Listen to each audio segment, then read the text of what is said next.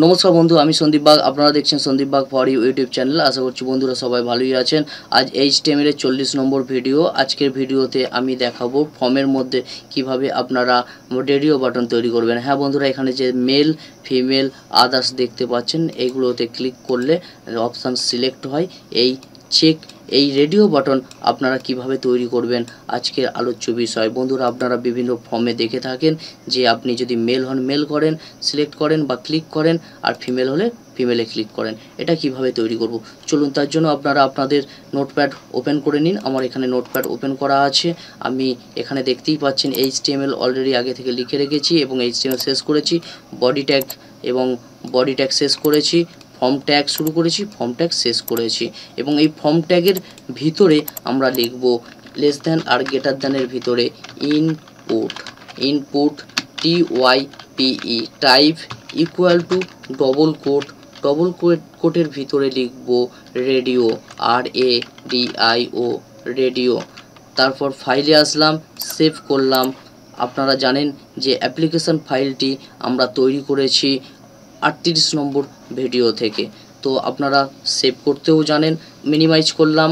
এখন অ্যাপ্লিকেশন ফাইলের উপর রাইট ক্লিক করলাম, ওপেন উইথ, গোলক্রমে ওপেন করে নিলাম। দেখুন এখানে আমাদের রেডিও বাটন অলরেডি তৈরি হয়ে গিয়েছে। এর প্রথমে আমরা জাস্ট এখন কন্টেন্ট লিখে দেব বা ওয়ার্ড লিখে দেব। নোটপ্যাডে প্রবেশ করলাম, এখন লিখব মেল, MEL, মেল লিখে ফাইলে আসলাম, সেভ করলাম, ব্রাউজারে প্রবেশ করলাম, রিফ্রেশ করলাম। দেখুন মেল লেখা এসেছে। এখন ফিমেল আর আদার্সও তৈরি করে নিতে পারি খুব সহজে। নোটপ্যাডে প্রবেশ করলাম, জাস্ট এই কন্টেন্টটি কপি করে নিলাম। কপি করে এর পাশেই লিখে দেব প্রথমে ফিমেল, FEMALE ফিমেল, তারপর পেস্ট করে দিলাম এই কন্টেন্টটি। আর লেখার প্রয়োজন নেই। তারপর দিলাম OTHERS আদার্স। আবার একইভাবে আমরা জাস্ট পেস্ট করে দিলাম। ফাইলে আসলাম, সেভে ক্লিক করলাম, এখন ব্রাউজারে প্রবেশ করলাম, রিফ্রেশ করলাম। দেখুন মেল, ফিমেল, দেখুন হচ্ছে। আপনি এইভাবে কাজগুলো করতে পারেন। এর সঙ্গেও কিছু নেম অ্যাট্রিবিউটস আছে, ব্যবহার করতে পারেন, এবং ভ্যালু অ্যাট্রিবিউটস ব্যবহার করতে পারেন।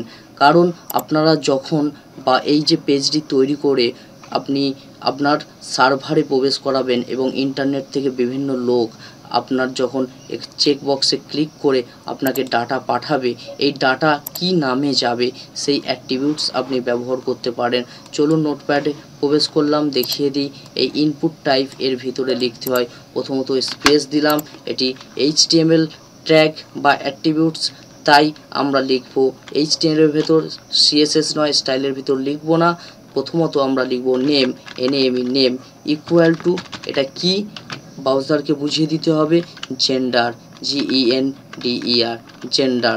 একইভাবে এটা কপি করবেন, কপি করে প্রতিটি যে ইনপুট টাইপ রেডিও নিয়েছেন সে ট্যাগের ভিতরে পেস্ট করে দেবেন। আশা করছি আপনারা বুঝতে পারছেন। এন্টার করে নামিয়ে দিলাম এটা। একইভাবে এখানেও পেস্ট করে দিলাম।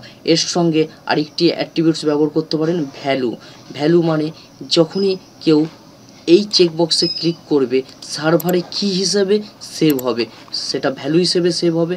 তবেই তো আমরা দেখতে পাবো যে কোন ব্যক্তির কোন ইনফরমেশানগুলো জমা হয়েছে, কি সেটা। তার জন্য আমরা লিখব ভ্যালু।